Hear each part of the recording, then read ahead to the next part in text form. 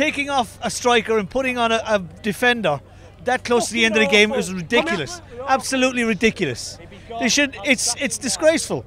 It sends out the wrong signal to the opposing team every time. Every time it happens, we concede. We should continue to attack. It's what we have done. It's what we traditionally do. We should attack, attack, attack. It's what we've always done. We are Man United. But do you not feel like 1-0 up, we needed to hold on to Why the 3 were we points? not defending well enough previous to the substitution?